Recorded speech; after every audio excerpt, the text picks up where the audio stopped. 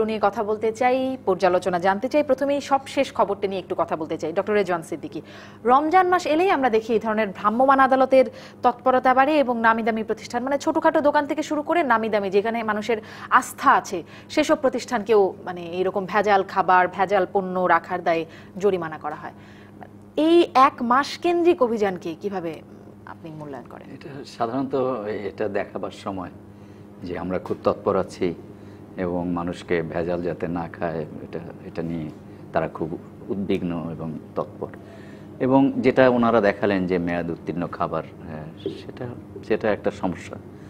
সেটা ধরেন মেয়াদ উত্তীর্ণ খাবার 10 তারিখে শেষ হয়েছে, আমি 12 তারিখে কিনছি, সেরকমের মধ্যেও সামান্য হেরফের। কিন্তু যে ভেজালটা যে দেয়া হচ্ছে আপনার সমস্ত ধরনের খাবারে, আপনি হলুদ, মরিচ, তারপর কাঁঠাল, কলা, সমস্ত কিছুর মধ্যে আম, সমস্ত কিছুর মধ্যে ভেজাল দেওয়া হচ্ছে।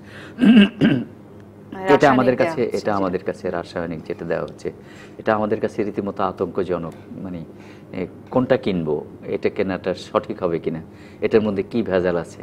এবং সত্যি সত্যি বাসায় ফল নিয়ে গেলে বাচ্চারা ধরতে চায় না, বলে না এগুলোর মধ্যে কেমিক্যাল আছে, ক্যান্সার হবে, হবে।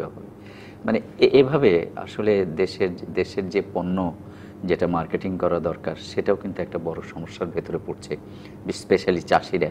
এবং তারাই স্প্রে করে এইসব জিনিসপত্র দিচ্ছে, রং কেমিক্যাল দিচ্ছে, কিন্তু তারা নিজেরাও হয়তো জানে না যে এর ফলে কতটা ক্ষতি করছে তারা। এবং এই পণ্যটা যে পরে আর মার্কেটিংয়ের সুবিধাটা বঞ্চিত হবে তারা, সেটাও তারা উপলব্ধি করতে পারছে না। আমি তো দেখলাম কাঁঠালের মধ্যে আপনার দিচ্ছে যাতে বেশি হলুদ দেখা যায়, কাঁঠালের কোয়াটা, তার ভেতর কেমিক্যাল দেওয়া হচ্ছে। আমটাম তো দেওয়া হয়, আর আম তো এই সিজনের শুরুতে দেখলেন যে আম উপরে একদম হলুদ পেকে টসটসে হয়ে গেছে, কিন্তু ভেতরে আটিটা শক্ত হয়নি, সেরকম নরমই রয়ে গেছে। তো এটাও একটা কিন্তু খুব বড় সমস্যা। এখানে যেটা আমরা দেখলাম যে তেলাপোকা, এটা তো কল্পনা করা যায় না যে বাংলাদেশে একটা, পৃথিবীর অন্য কোনো দেশে এটা কল্পনা করা, আমি উন্নত দেশগুলোর কথা বলছি, একটা তেলাপোকা মানে আপনার রেস্টুরেন্ট বন্ধ হয়ে যাবে। সেখানে যেভাবে তেলাপোকা হেঁটে বেড়াচ্ছে দণ্ড প্রতাপে, সেটা ভয়ঙ্কর। তো সেই ঘটনাগুলো, এগুলো সতর্ক হওয়া দরকার। এবং আমরা তো সত্যি নিশ্চিতভাবে গিয়ে খাই এসব রেস্টুরেন্টে, অভিজাত রেস্টুরেন্ট, অনেক মূল্য দিয়ে খাই, কিন্তু আমাদের তো আশা থাকে যে এখানে আমরা ভেজাল মুক্ত নিরাপদ খাবার পাবো। সেখানেও যদি এই পরিস্থিতি হয়, এটা খুবই দুঃখজনক।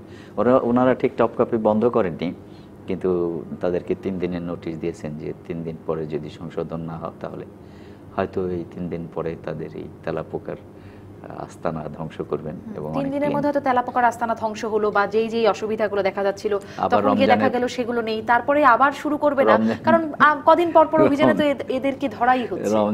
রমজান শেষ হয়ে গেলে এই অভিযানও শেষ হয়ে যাবে এবং আবার যথাপূর্ব তথাপরম অবস্থা তৈরি হয়ে যাবে এগুলোর মধ্যে।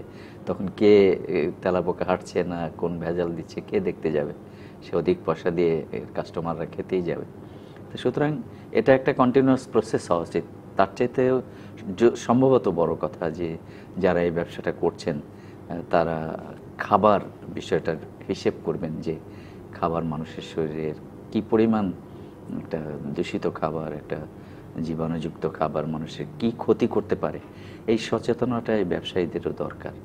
তা না হলে শুধুমাত্র অভিযানে গেলেন, আপনি একটা জরিমানা করলেন 2 লাখ 3 লাখ টাকা, এটা তাদের কাছে খুব একটা টাকা নয়।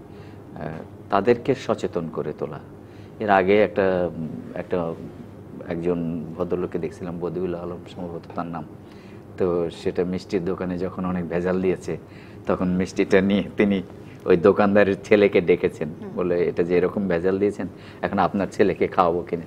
তো সে দোকানদার তার ছেলেকে আঁকড়ে ধরেছে যে না, অসম্ভব, তাকে খাওয়াবেন না। অর্থাৎ ফলে বলছে তাহলে আপনি অন্যের সন্তানদের খাওয়াতে এটা তৈরি করছেন কেন? তো সে লোকটা তাড়াতাড়ি কান টান ধরে আর করবো না ইত্যাদি। আমি জানি না সে আর করেছে কিনা, কিন্তু সত্যি সত্যি এই ধরনের সচেতনতা গড়ে তোলা দরকার, যাতে জনস্বাস্থ্য, মানুষের স্বাস্থ্য নিয়ে কেউ ছিনিমিনি খেলতে না পারে।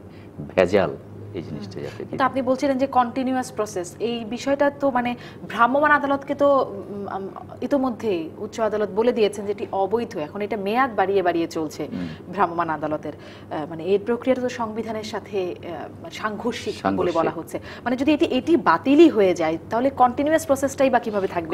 আপনি যদি বলছেন কন্টিনিউয়াস প্রসেসটা, এটা কিন্তু তদারকি আদালত না হোক, তদারকিটা হতে কোনো দোষ নেই, সেটা পুলিশ ব্যবস্থা নিতে পারে। যদি কোথাও এরকম অ্যাডাল্টেশন হয় তো সেটা পুলিশও ব্যবস্থা নিতে পারে, তো তাদের বিরুদ্ধে মামলা দায়ের করতে পারে, অন্য ব্যবস্থা নিতে পারে। কিন্তু কন্টিনিউয়াসলি জিনিসটা হয় না। আমার সবচেয়ে বড় কথা হলো সকল লেভেলে, আপনার কৃষক লেভেল থেকে শুরু করে দোকানদার লেভেল, এর সকল পর্যায়ে তাদেরকে সচেতন করে তোলার একটা চেষ্টা করা দরকার।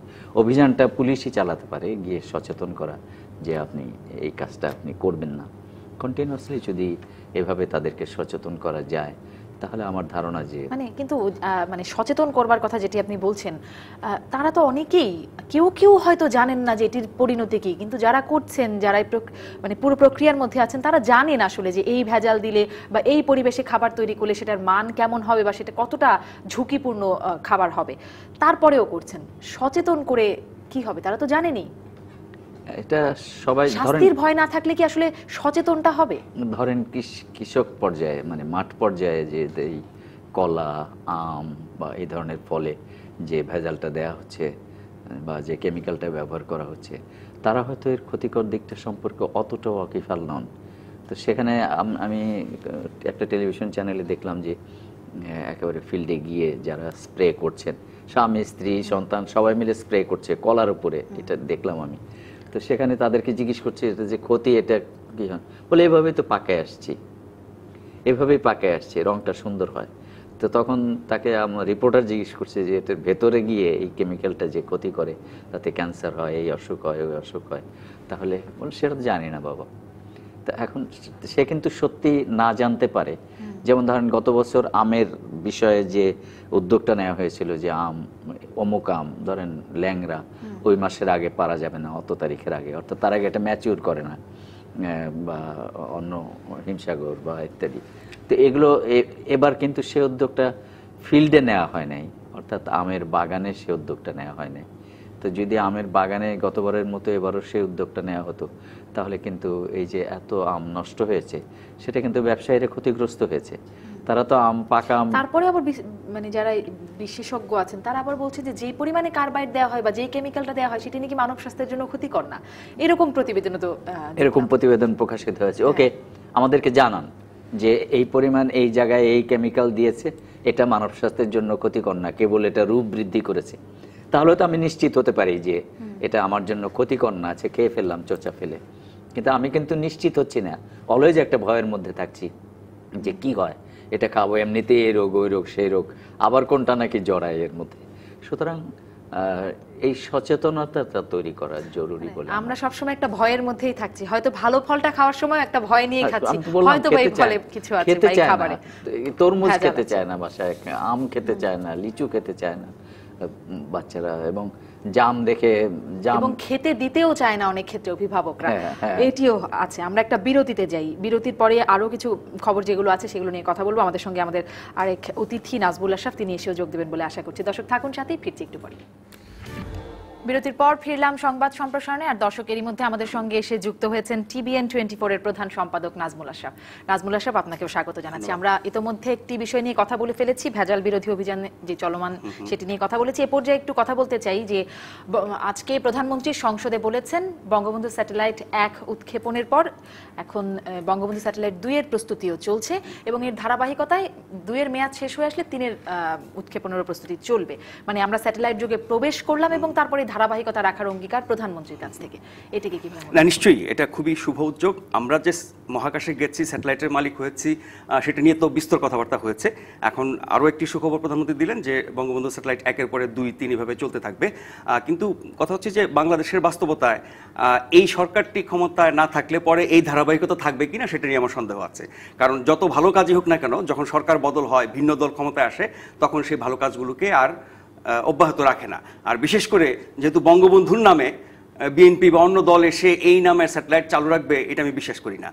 তবে যেটি আমরা পাঠিয়েছি স্যাটেলাইট বঙ্গবন্ধু 1, এর যেসব সুফল আমাদের পাওয়ার কথা সেগুলো আমরা পেয়ে নেই, তারপরে 2-3 নিয়ে হয়তো ভাবা যাবে, কিন্তু এটার যে একটা ধারাবাহিকতা থাকবে এবং একের পর এক চলবে এবং দ্বিতীয়টার প্রস্তুতি শুরু হয়েছে, এটা অনেক বড় একটা সুখবর আমাদের জন্য।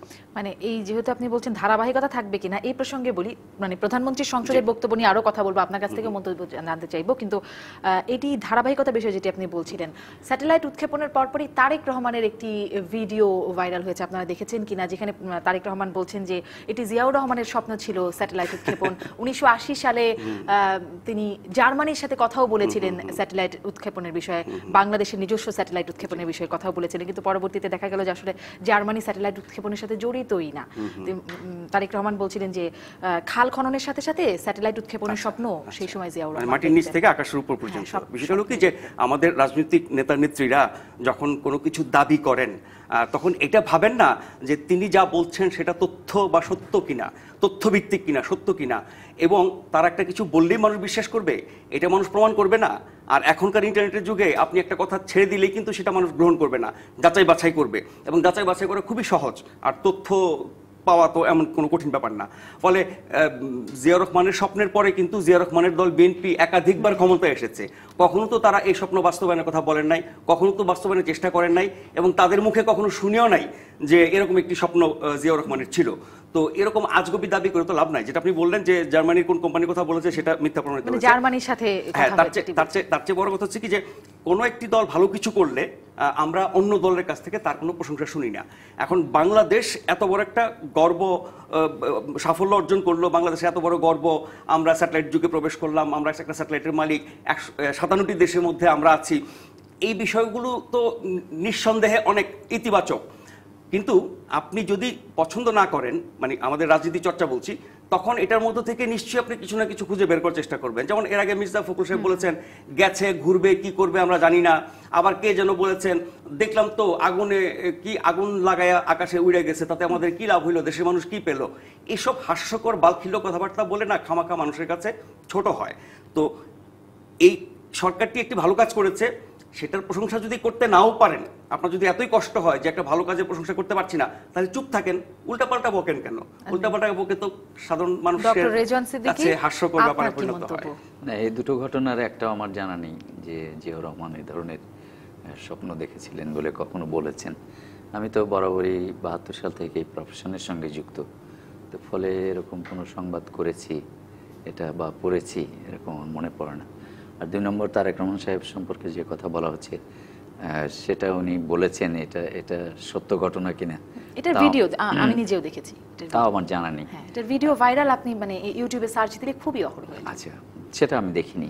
আজকাল কিন্তু ফেক ভিডিও বানানোর সুযোগ আছে। আমি সেটাই বলতে চাই, যে জায়গায় গেছে সেটাই আপনি বলতে জীবনে যে কথা বলেন না, সেটি অবশ্যই সেটির দায়িত্ব নিয়ে বলতে পারছি না যে ফেক ভিডিও আমি সেই কথাটাই বলতে চাচ্ছি যে এই ভিডিওটা সঠিক না ফেক তারও কিন্তু কোনো হদিশ নেই। আবার তারেক রহমানের অন্য কোনো বক্তব্যে এটা তিনি দাবিও করেননি যে এই যে কথা বললেন জার্মানি, জিয়াউর রহমান, এরকম কোনো কথা আমার জানা নেই। তো সুতরাং এটা কি যে ভাইরাল হয়েছে, এই বক্তব্যের পরে আবার কোনো প্রতিবাদও আসেনি, কারণ এটি নিয়েও বেশ কথা হয়েছে ফেসবুকে, মানে সামাজিক যোগাযোগ মাধ্যমে যা হয় আর কি, আসার পর ভাইরাল হয়ে যায়, সেটি হয়েছে আর কি। সুতরাং এগুলো, এটার চাইতে বড় কথা হলো যে একটা স্যাটেলাইটের আয়ু নির্দিষ্ট পরিমাণ, নির্দিষ্ট সময় পর্যন্ত 15 বছর মোটামুটি, নেন অ্যারাউন্ড 15 বছর। তো যদি এটা কন্টিনিউয়াসলি থাকতে হয় স্যাটেলাইট রেনায়, তাহলে কিন্তু আরেকটা আপনাকে তৈরি রাখতেই হবে যে এগিয়ে ওকে রিপ্লেস করলো যতদিন সম্ভব। তো সুতরাং এটা কন্টিনিউয়াসলি করতে হবে, তা না হলে এটা যখন শেষ হয়ে যাবে মেয়াদটা, তখন এটা অর্থহীন হবে। রিপ্লেসমেন্ট ছাড়াও তো একই সাথে আমাদের দুটো তো থাকতে পারে। হ্যাঁ, তা থাকতে পারে। আমি বলছি দুটোই আছে। আপনি দুটো যদি কন্টিনিউ করতে চান তাহলে আপনাকে আরো ব্যাকআপ রাখতে হবে। প্রধানমন্ত্রী অবশ্য সেই ব্যাকআপের কথাই বলছেন, কারণ 2 এর মেয়াদ শেষ হওয়ার আগেই 3 এর কথা বলছেন। হ্যাঁ, মানে করতে হবে, তা না হলে আপনার এই স্যাটেলাইট যুগে প্রবেশ করেছিলেন এবং আউট হয়ে গেলেন, এরকম হবে। জি। আজকে প্রধানমন্ত্রী ওই আরেকটি যে সমালোচনা মির্জা ফখরুল ইসলাম আলমগীর করেছিলেন যে বঙ্গবন্ধু স্যাটেলাইটের মালিকানা 2 ব্যক্তির কাছে চলে যাচ্ছে এবং তাদের কাছ থেকেই কিনতে হবে বাকিদেরকে আর কি, এই বিষয়টি তিনি বলেছিলেন। আজকে এটির সমালোচনা করে প্রধানমন্ত্রী সংসদে বলেছেন যে স্যাটেলাইটের মালিক বাংলাদেশ, কোনো ব্যক্তি নয়। না, অ্যাকচুয়ালি ওই নিউজটা যদি পড়ে থাকেন ওখানে খুব স্পষ্ট সেই 2 ব্যক্তির নাম উল্লেখ করা হয় নাই এবং শুধুমাত্র এই কথাটাই বলা হয়েছে যে এটার মালিক 2 ব্যক্তি। এছাড়া খুব বেশি কোনো কথা মির্জা ফখরুল ইসলাম আলমগীর সেখানে বলেন নাই। মানে আমি আবার খুঁজে দেখেছিলাম যে আসলে কে মালিক দেখি কোনো পাওয়া যায় নাকি, কিন্তু সেই রিপোর্টটার ভিতরে সেটা ছিল না। তখনই বলেছেন আগে ঘুরুক, আগে তারপর দেখা যাবে। এটি হচ্ছে কি, এখন ধরেন ইন্টারনেটের যুগে, সামাজিক যোগাযোগ মাধ্যমের যুগে, স্যাটেলাইটের যুগে, রেডিও, টেলিভিশন, পত্রিকা তো আগে থেকে ছিল, মানে এত ভুয়া খবর, এত বিকৃত খবর, এত ভিত্তিহীন খবর এত দ্রুত ছড়ায়, মানুষের যাচাই বাছাই করে না। বিশেষ করে সামাজিক যোগাযোগ মাধ্যমে আপনি একটা ভুয়া জিনিস লিখে দিলেন, সাথে সাথে দেখবেন 1000-2000 লোক লাইক দিছে, তারপরে আপনার কমেন্ট করছে, কিন্তু এটা যাচাই বাছাই করছে না সত্য মিথ্যা কিনা এটা নিয়ে ভাবছে না। আর যেই বিকৃতিগুলো আমাদের রাজনীতিতে হয়, যেমন আপনি বললেন যে এই স্যাটেলাইটটি 2 ব্যক্তির কাছে বিক্রি করে দেওয়া হয়েছে। আমি যেটা মনে করি যে এখন স্যাটেলাইট আওয়ামী লীগ সরকার পাঠিয়েছে, এখন এটাকে তো যে কোনোভাবে হোক পচাইতে হবে, এটার মধ্য থেকে একটা সমালোচনা খুঁজে বের করতে হবে। ওই গল্পটা জানেন যে পাশাপাশি 2 প্রতিবেশী, একজনের ছেলে তো পাশ করে আরেকজনের ছেলে ফেল করে, দুজনের মধ্যে শত্রুতা। তো তখন যার ছেলে ফেল করে সে বলছে যে ওর ছেলে পাশ করলে কি হবে, সে তো চাকরি পাবে না, তো চাকরি পেয়ে গেছে, বলে চাকরি পেলে কি হবে, বেতন পাবে না, তো বেতনও পেয়ে গেছে, বলে বেতন পেলে কি হবে, ওটা কোনো বরকত থাকবে না। তো এখন স্যাটেলাইট বানিয়েছে, পাঠিয়েছে, সব ক্ষেত্রে আপনি নেগেটিভ জিনিস দেখার চেষ্টা করেন। আরেকটা বিতর্ক গত কয়েকদিন ধরে চলছে এবং যেটার প্রেক্ষিতে বিএনপির একাধিক নেতা সমালোচনা করে ফেলেছেন যে অর্থমন্ত্রী এটা কেমন কথা বললেন যে গত 10 বছর জিনিসপত্রের দাম বাড়ে নাই, কিন্তু তার বক্তব্যটা যদি আপনি শুনে থাকেন সেটাও কিন্তু সামাজিক যোগাযোগ মাধ্যমে নানা রকমের বিকৃতি হয়ে ছড়াচ্ছে। তিনি বলেছেন গত 10 বছর ধরে বাজেট ঘোষণার পরপর যে হঠাৎ করে দাম বেড়ে যায় এটা বাড়ে নাই। তো বাজেট ঘোষণার পর বাজেটের প্রভাব হিসেবে বাজেট পাশ করার আগে যে দাম বাড়া এটা বলা আর গত 10 বছর কোনো জিনিসপত্রের দাম বাড়ে না এটা বলা তো এক কথা না। এটা নিয়ে তো বিএনপি লোকজন যাচ্ছে তাই বলে যাচ্ছে অর্থমন্ত্রীকে। এই বিকৃতিগুলো, এই সূক্ষ্ম পরিবর্তনগুলো কিন্তু বেশিরভাগ ক্ষেত্রে আমার বিশ্বাস ইচ্ছা করে করা হয়। তাছাড়া এটা ধরেন আংশিক সত্য আর মিথ্যার মধ্যে পার্থক্য খুঁজে পাওয়া যায়, আরো ভয়ঙ্কর, আরো ভয়াবহ। সামাজিক যোগাযোগ মাধ্যম এটা একটা আনএডিটেড যোগাযোগ মাধ্যম, এটার কোনো প্রমাণও লাগে না, কিছুই লাগে না। এটা আপনি যা খুশি আনএডিটেড জিনিস দিতে পারেন এবং দিলে ওই যে আশার যেটা বললেন যে এটা সঙ্গে সঙ্গে শত শত লাইক পড়ে যায়। আমি অনেক সময় ফাট করে একটা লাইক দিয়ে ফেলি, মানে দিতে দেওয়ার ইচ্ছা নাই, আবার আমার এই লাইকটা কিভাবে সরাতে হয় এটা আবার আমার জানা নেই, দিছি তো দিছি, যা হলো এরকম আর কি। তো সুতরাং সামাজিক যোগাযোগ মাধ্যমে যেটা হয় যে যেমন, তবে যেটা দেখা যায় যে রাজনৈতিক এরকম নেতাদের বিরুদ্ধে অপপ্রচার যদি হয়ে যায় তারা আবার প্রতিবাদও করেন না। আবার যেমন ধরেন এই যে 10 বছরে কোনো দ্রব্যমূল্য বাড়েনি, যখন এই পরিমাণে পচানো হয়েছে আপনার বাসায়, তারপরে কিন্তু আবুল মাল মুহিত কিন্তু এর সম্পর্কে আর কিছু বলেননি যে আমি এটা বলিনি, কিংবা তার মন্ত্রণালয় কিংবা তার পিএস প্রতিক্রিয়াগুলো উনি শুনেন নাই। না, শুনবেন না কেন, যে পরিমাণ ভাইরাল হয়েছে। না, আমি কিন্তু দুটো ভার্সনই সামাজিক যোগাযোগ মাধ্যম থেকে পেয়েছি। প্রথমে অর্থমন্ত্রীকে কোট করে এই বক্তব্য দিয়ে অনেক পচানো হলো, এটা নিয়ে বিএনপি পর্যন্ত রিঅ্যাকশন দিল। এরপর আবার সামাজিক যোগাযোগ মাধ্যমে ফেসবুকে আবার তার মূল বক্তব্যটা একেবারে আনএডিটেড রেকর্ড করে সেটা আবার ছেড়েছে, সেখানে দেখা গেছে তিনি এভাবে বলেছেন। আবার যে পত্র পত্রিকায় যেমন ওই দিন তিনি বলেছেন যে গত 10 বছরে কোনো দ্রব্যমূল্য বাড়েনি, সেই দিনই কোনো কোনো সংবাদপত্রে আমি দেখেছি যে টিসিবির দামের হিসাব বের করে দিয়েছে যে 10 বছরে দ্রব্য, তার মানে ওই বিকৃতিটার ভিত্তিতে আবার গবেষণায় চলে গেছে, এবং এই পরিমাণ এই জিনিসের দাম এই পরিমাণ মানে গণমাধ্যমের একটি দায় এখানে চলে আসছে, মানে গণমাধ্যমকে পুরো সত্যটা প্রকাশে। এবং সামাজিক যোগাযোগ মাধ্যমের বিকৃতির কুফল কিন্তু আবার গণমাধ্যমে পড়ছে, মূলধারা গণমাধ্যমে। সেক্ষেত্রে আমরা যাচাই বাছাই করছি না, সামাজিক যোগাযোগ মাধ্যমে একটা কিছু দেখছি, ভাইরাল হয়ে গেছে, ব্যাপক প্রতিক্রিয়া হয়েছে, ওটা থেকে নিয়ে আমি কাজ শুরু করেছি, কিন্তু আমি তার গভীরে গিয়ে আসলটা জানার চেষ্টা করছি না।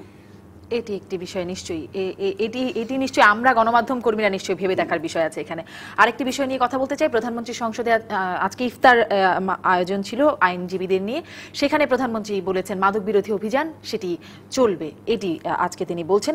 এই অভিযানের যে কর্মপন্থা সেটি নিয়ে খুব সমালোচনা সাংবাদিকরা, সুশীল সমাজ, বুদ্ধিজীবী সহ সব মহলই, মানবাধিকার কর্মীরা করছেন। কিন্তু এই অভিযানের বিষয়ে সরকারের পক্ষ থেকে খুব শক্ত অবস্থান। আসলে এর প্রভাব কেমন মনে করেন? না, যেই অভিযানটি চলছে এখন মাদক বিরোধী অভিযান দরকার আছে, কারণ মাদকের ভয়াবহতা কিভাবে একটি জাতিকে শেষ করে ফেলছে, ধ্বংস করে ফেলছে, ভবিষ্যৎ প্রজন্মকে ধ্বংস করছে, এই বিষয়গুলো সব পুরনো জানা কথা। প্রধানমন্ত্রী যখন বলছে অভিযান চলবে, তখন কি আসলে মানে এই কর্মপন্থার বাইরে গিয়ে অভিযান চলবে এরকমটি মনে করার কোনো না? সেটা হচ্ছে কি, ধরেন এই মাপের অভিযান হুট করে শুরু হলো, সামনে নির্বাচন আছে, এখনকার রাজনৈতিক পরিস্থিতি বিবেচনা নেওয়ার ব্যাপার আছে, ফলে এই সময় অভিযানটার উদ্দেশ্য কি, এটা নিয়ে অনেক প্রশ্ন উঠতে পারে। সাদামাটা উত্তর হচ্ছে আগামীতে নির্বাচন, তো নির্বাচনের আগে যদি এরকম একটা ভালো উদ্যোগ নিতে পারে, তার সুফল সরকার নির্বাচনে পাবে, সরকারি দল, এবং তারা বলতে পারবে যে আমরা জঙ্গি দমন করেছি, সন্ত্রাস দমন করেছি, এখন আমরা মাদক দমন করছি। যে পরিমাণ সমালোচনাও হচ্ছে, কিন্তু সমালোচনাটা হচ্ছে যে জঙ্গি বিরোধী মাদক বিরোধী অভিযান করতে গিয়ে যে মানুষগুলো মারা যাচ্ছে, তারা বলছে যে বন্দুক যুদ্ধে মারা যাচ্ছে, কেউ কেউ বলছে ক্রস ফায়ারে মারা যাচ্ছে, কেউ বলছে এগুলো বিচার বহির্ভূত হত্যাকাণ্ড, যে কোনো ভাবেই হোক 134 বা 35 জন মানুষ এ পর্যন্ত বিনা বিচারে মেরে ফেলা হয়েছে। এটার নিয়ে একটা বিতর্ক যে আপনি এভাবে মারতে পারেন কিনা। আবার যেভাবে আইনগতভাবে অপরাধ দমন করতে গিয়ে মানুষ মারা যায়, সেই প্রক্রিয়া হলে পরে ঠিক আছে, আর যদি ইচ্ছাকৃতভাবে ধরে নিয়ে মেরে ফেলা, সেটা নিশ্চয়ই ঠিক নাই। আবার একটা মানে খোড়া যুক্তিও আছে যে অপরাধী, মাদকের সাথে যারা জড়িত, এত বড় ভয়ঙ্কর অপরাধী, তাদেরকে ধরে নিয়ে নানান প্রক্রিয়ায় বিচার করে শাস্তি দিতে গেলে বহু বছর লাগবে, ততদিনে এই সংকট আর দূর হবে না, এইভাবে সমাধান করে ফেলা। এটা আজকে কিন্তু সেই বিষয়ে আমাদের একটি খবর প্রতিবেদন ছিল রেজওয়ান সিদ্দিকী, যে আইন সংশোধনের বিষয়টি আজকে এসেছে। স্বরাষ্ট্রমন্ত্রী বলছেন আইন সংশোধন করা হচ্ছে, খসড়াটি তৈরি হয়েছে। তার আগে একটু বলি যে প্রধানমন্ত্রী বলছেন চলমান থাকবে, এটা একটু সুনির্দিষ্ট করা দরকার। অনেকের ধারণা যে এটা নির্বাচনকে সামনে রেখে কিছুদিন হয়েছে, তারপর শেষ হয়ে যাবে।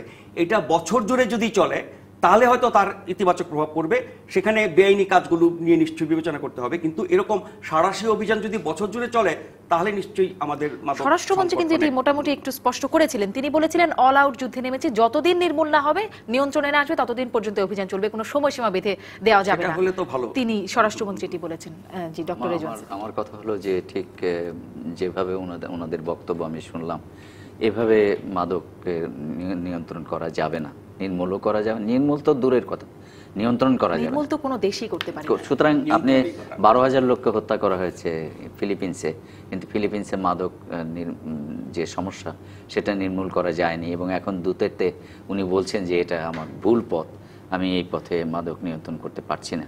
তো সুতরাং মাদক এখানে যেটা বলছে যে বহন করলে মাদকের মৃত্যুদণ্ড হবে, কিন্তু সারা পৃথিবীতে এখন ইনক্লুডিং ইউএন সিস্টেম, সেখানে সারা পৃথিবীতে কিন্তু মাদক ব্যবহারকারীরা এখন রোগী হিসেবে চিহ্নিত হয়। 201 গ্রাম, এখানে কিন্তু আবার মানে পরিমাণটাও বলে দিচ্ছে, 201 গ্রাম মানে 1000টা ইয়াবা ট্যাবলেটের সমান। সেটা হলো ব্যবসায়ী, 200 সেটা যদি বহন করে তাহলে তো মৃত্যুদণ্ড। 1000 অনেক, 1000 অনেক। আমি যেটা বলছি যে আপনি পরামর্শদাতার কথা বলা হচ্ছে, অর্থাৎ এখানে একটা অপশন থেকে যাচ্ছে যে পুলিশ কাউকে হয়রানি করতে পারবে, মাদক বহনকারী বা মাদকের পরামর্শদাতা যে কাউকে এটা বলা যাবে না। ওই যে পকেটে ঢুকিয়ে দিয়ে বহনকারী বানানো সম্ভব না এই পরিমাণের কারণে, কিন্তু পরামর্শদাতা এটা তো যে কাউকে বলা যায়, খুবই অস্পষ্ট, খুব অস্পষ্ট। পরামর্শ কি ধরনের পরামর্শ, কে কাকে কিভাবে দেবে, এটার মাধ্যমে আইনের অপপ্রয়োগ হওয়ার মানে সব আইনই তো তাহলে অস্পষ্ট। এইভাবে করে যদি চিন্তা করা হয় তাহলে তো সব আইনের অস্পষ্ট। পরামর্শ বিষয়টা ধরেন, মাদক চোরাচালানকারী, মাদক বিক্রি যে করে, মাদক বহন যে করে বিক্রির উদ্দেশ্যে, মাদক যারা রাখে, পজিশনে থাকে, সংরক্ষণ করে, এই পর্যন্ত ঠিক আছে। পরামর্শকটা কি, যে আমি পরামর্শ দিচ্ছি তুমি মাদক ব্যবসা করো, মানে আসলে পৃষ্ঠপোষক বোঝানো হচ্ছে। সেরকমটাই আপাতত এখনো খসড়া চলছে, ভেটিং হবে, আমরা পুরো আইনটা দেখব, তখন হয়তো এটা নিয়ে আরো। কিন্তু আমি যেটা বলতে চাই যে মাদক ব্যবহারকারীরা তারা যেন খুব বেশি এটার এফেক্টেড না হয়, এই কারণে আমি বলছি যে মাদক ব্যবহারকারীদের এই সমস্ত সংস্থা এবং পৃথিবীর অনেক রাষ্ট্র মাদক ব্যবহারকারীদের রোগী বলছে, কিন্তু তাদেরকে ক্রিমিনাল বলছে না। তো সুতরাং আপনি একজন রোগীকে বলছে যে আপনার যদি ডায়াবেটিস হয়, তাহলে কি সেই লোকটাকে মেরে ফেলবেন না চিকিৎসা করাবেন? তো সুতরাং মাদক ব্যবহারকারী যারা, তাদের রোগ হয়েছে, যেমন একটা মেয়ে এখানে বলতে শুনলাম যে ভাল লাগছে না, আচ্ছা 2টা বাবা নিয়ে আয়, তো এনে খেলাম, ঘুম আসছে না তার জন্য বাবা নিয়ে আয়, ঘুম আসছে বেশি তার জন্য বাবা নিয়ে আয়, ঘুম কমা। তো এটা একটা অসম্ভব ব্যাপার। সুতরাং সে কিন্তু রোগী, তার ট্রিটমেন্ট দরকার। জাতিসংঘ তার সর্বশেষ মাদক বিষয়ক সম্মেলনে এই কথাই বলেছে।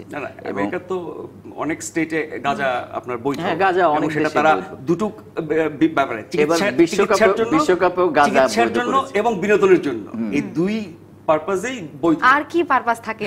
বিনোদনের জন্য যখন গাঁজা বলে দেওয়া হয় তারপর তার পারপাস থাকে এবার কিছু? বিশ্বকাপেও গাঁজা নিয়ে যাওয়া যাবে। আর একটা বিষয় যে বলছিলাম যে অভিযানের মানে সমালোচনার যে জায়গাটি হচ্ছে, সেখানে আজকে কিন্তু গণজাগরণ মঞ্চের মুখপাত্র ইমরান এইচ সরকারকে র‍্যাব গ্রেপ্তার করেছে।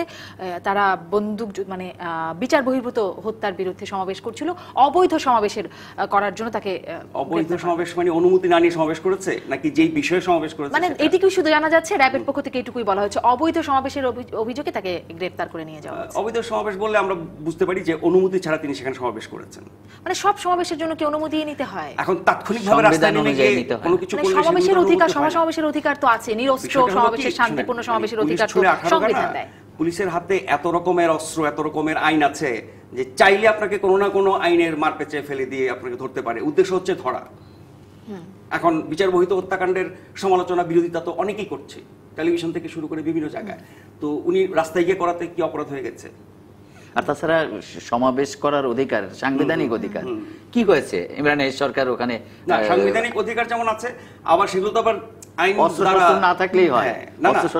কিন্তু আপনি ডিএমপির আইনে তো ধরতে পারবেন। ডিএমপির আইনে তো আপনি কাউকে দাঁড়াতেই দেন, অবরোধ করেছেন, আপনি কি বলে জনশৃঙ্খলা ভঙ্গ করেছেন, মানে সে যাবার আগে গাড়ি থেকে নামার পরেই র‍্যাব তাকে উঠিয়ে নিয়ে গেছে, এমনটি সেখানকার ভাষ্য আর কি। সেটি হয়তো অন্য রাজনৈতিক কারণ আছে।